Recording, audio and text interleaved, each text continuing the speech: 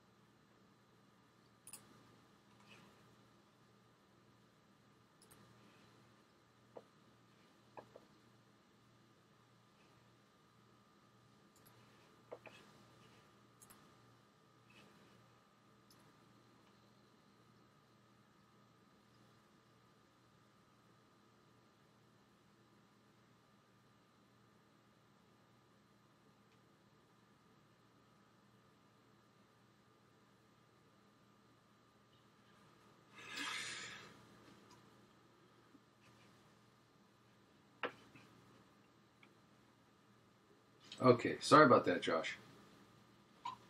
All right, we're back on. Now I have to go get familiar with Dumpster Baby. You didn't miss anything because in the meantime I was loading up the the level. Look at that.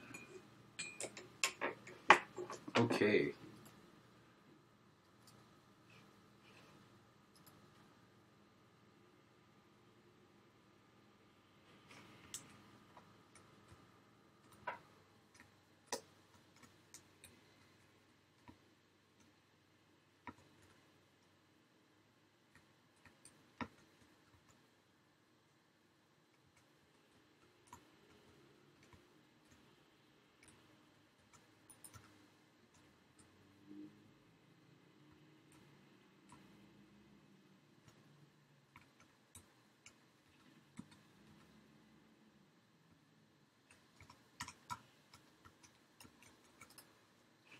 All right. Okay, Josh, I see you. All right. Let's see. Where are we? So we have a dumpster that moves back and forth. We have buildings that get going. We have. Let's look at the keynote. I think to get the speed effect, we're going to have to create a more complex system of spawning. Let's actually do this. Duplicate this slide. We need shape. What's a good looking shape here? We'll call it, I'll just make squares. Change its color to this color. So what we need to do is this, and let's add this shape.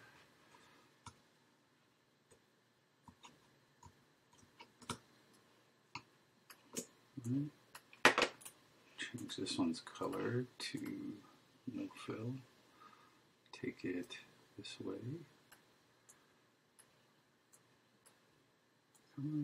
There you go.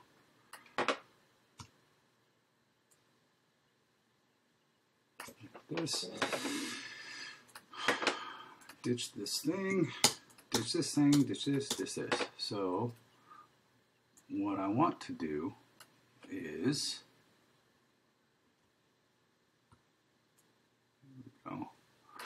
have this happen again and again. I think, though, Josh, what we really want to do is have the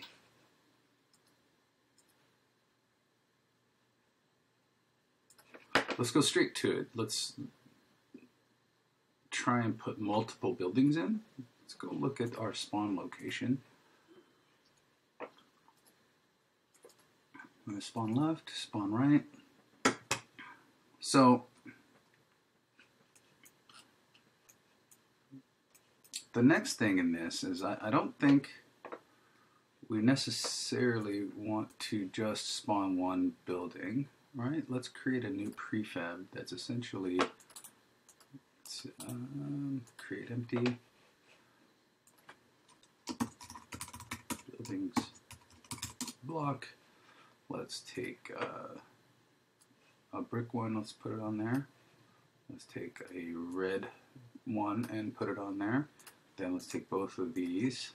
Let's see. Where is this? I have a feeling it's under the world. Okay, well that's fine. Let's bring this up to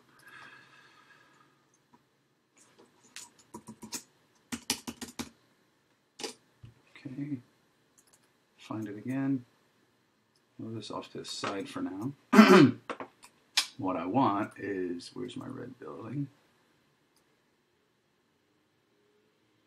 This, let's take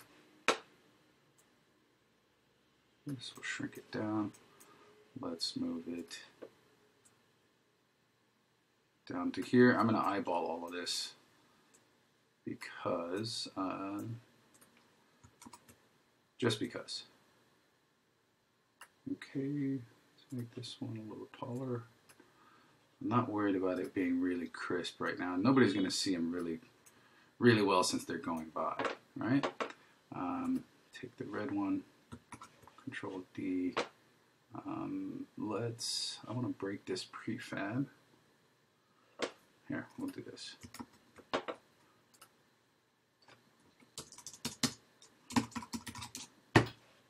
Green. We'll make, let's see, change this material to Proto Rainbow? No, Proto Green. All right, we'll drop a green one in there.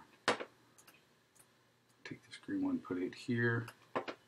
Let's kill this second red one. Let's take this green one.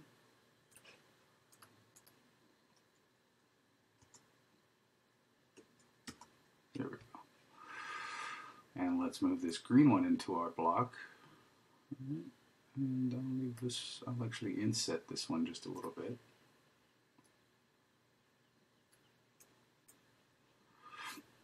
Let's take it.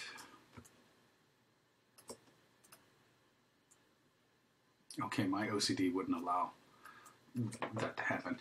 Anyway, there's three. There's 4 buildings. Let's do one more brick and put this one here.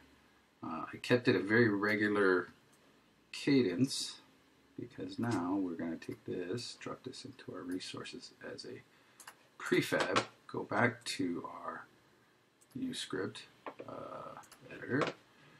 Where are we spawning? Building spawn right. Okay. Spawn point prefab name. Exposed to Unity. Is that one?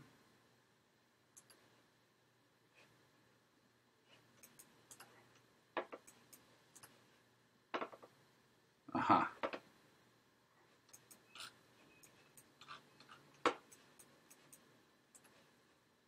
That's exposed to Unity. Okay, let's do this. Go back to our uScript. Spawn left, spawn right. Building list. Let's just change one of these for now so that we can see how this works. Let's turn this one off so you can't see it. Let's hit play. Yes, Josh, like 2 or 3 at a time. That is correct, sir. That's what we're going to do. Okay. Not too shabby.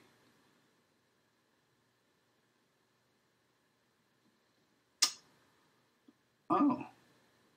Look at that. I have a logic issue. I thought I was just going to change one thing and only get buildings on the left side, so I need to go back and look at that. However, in the meantime, let's look at the building block. Just do this at 0 because it's going to spawn it at that point. Let's try this again.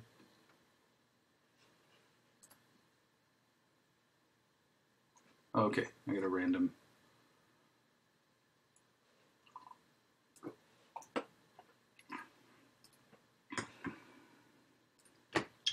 Settle it down. Just turn this back on so I can see this.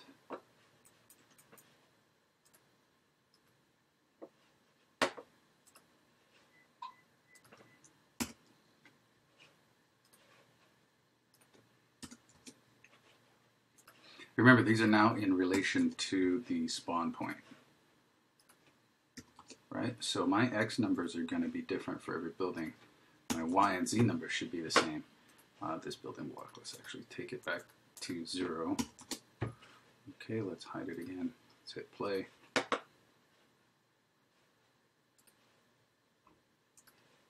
Let's go back to this one, turn it back on. Let's apply this change to the prefab. Come back here.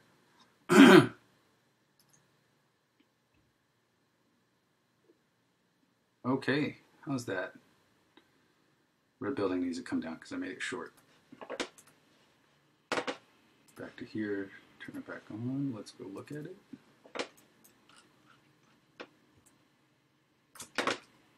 Red building, move this guy down. Let's grab this one, move this guy up. I'm too, here we go. Let's scale this down just a tad. Move him down. Okay, now I think we are good to go with a block of buildings.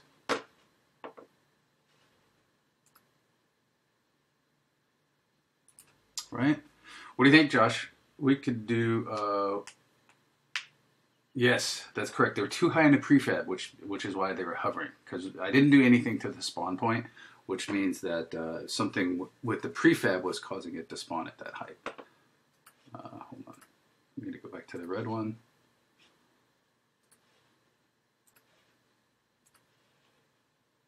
Apply its change. Where's my other brick one? This one. Apply this one's change. Let's try that again.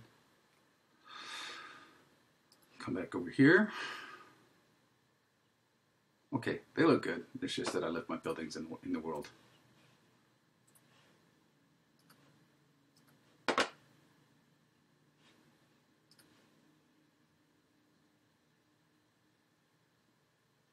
Right. Okay. Not too shabby, Chief. Let's apply all of these changes. Make sure that it goes. Brick. Okay. I'm going to delete this now because I think that should be working right.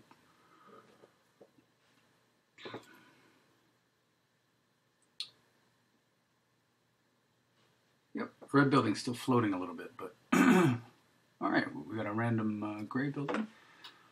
In the logic, I can see that it's picking a... Actually, let's play that again because I remember something from 2 weeks ago where the buildings weren't deleting themselves correctly, right? One was, the other one wasn't. And in fact, it never rechanges to delete any buildings after the first one. Okay, so I've got 2 bugs to fix. One, so we spawned our prefab. Spawn left, spawn right. You know what? I bet you this is just a copy and paste error. This is exactly what I meant about sometimes I get a copy and paste error later in working where there's a like I'll hit Control C, Control V, and I'll lose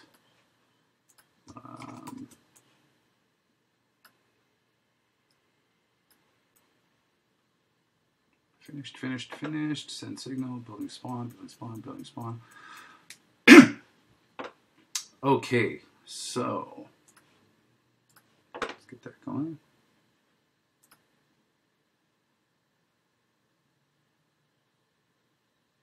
That's great.